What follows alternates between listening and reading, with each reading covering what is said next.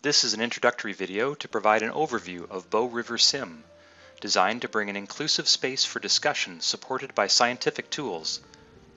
Bow River Sim is a serious game developed by Alberta Environment and Parks to raise awareness about how natural systems work, gathering stakeholders in a collaborative environment in order to make the best decisions for a shared vision of water management.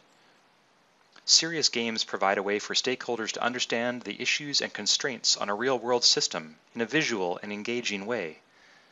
Serious gaming is being used in the academic world to explore complex issues. And we expect serious games to have a big impact on how we train the workforce of tomorrow, a new generation that have grown up with social media, visual interactions, and collaboration. The Bow River Sim game simulates river flows and water use through the Bow River Basin. This includes the tributaries inflow from the Elbow and Highwood rivers, the city of Calgary and its Glenmore Reservoir, various reaches along the Bow River, and the water irrigation districts that are downstream. The Bow River joins with the Oldman River to form the South Saskatchewan River. Underlying the game is the Water Resources Management Module, or WRMM. The WRMM is a computer program that Alberta Environment and Parks developed over decades to support water resource management planning. Bow River Sim displays the inputs and outputs from the actual WRMM program. So, despite the gamified interface, when one uses the game, they can simulate real-world scenarios. The goal of Bow River Sim is for those who play the game to better understand how this system works in order to make better water management decisions.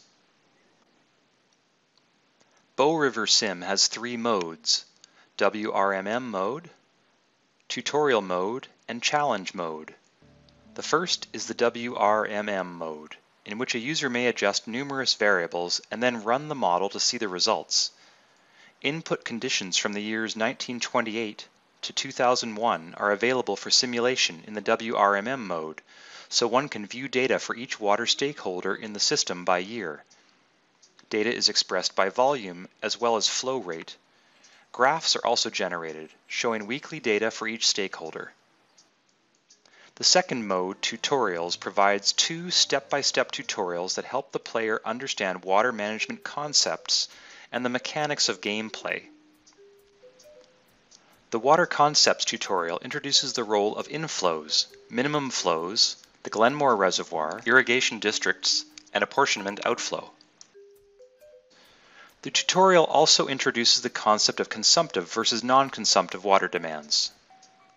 The How to Play tutorial introduces piece by piece how to operate the game in WRMM mode.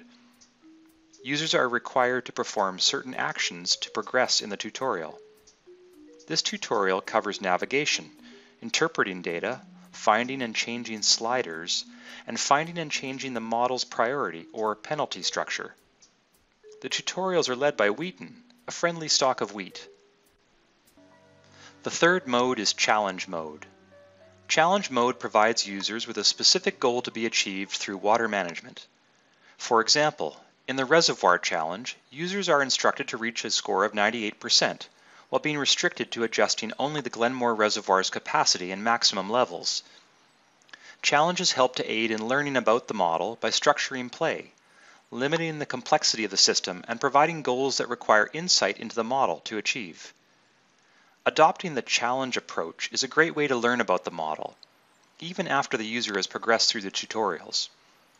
Users are encouraged to go through the model one slider at a time to learn what effect it has on the system. So, what does success look like in Bow River Sim? At a high level, the goal is to understand how water management decisions affect the whole region. To gain this understanding, players should strive for each water stakeholder to receive 100% or more of their requested water amount when the model runs. The water priority table on the left of the screen, with its green and red percentages, is a constant reminder of the success or failure of water management decisions that were made. There are also visual clues of success on the game board. These include the shape and color of crops and various emoji faces. For example, when one of the irrigation districts is fully supplied, all its corresponding crops will display the happy emoji. When there is a water shortage, the water will be allocated according to the first-in-time, first-in-line principle. This means that one crop will be fully watered before the next crop can be watered, and so on until the water runs out. Crops with the happy emoji have received most of their requested water. Crops with the unhappy emoji have only received a portion of their requested water, and crops with the dead-faced emoji have received no water. By developing a serious game, Alberta Environment and Parks has taken a novel approach to engage water stakeholders in the Bow River Basin. Bow River Sim is developed by Alberta Environment and Parks, AEP, in collaboration with BGC Engineering. The game is not yet available for distribution. For further details on this project, please go to alberta.ca/contact.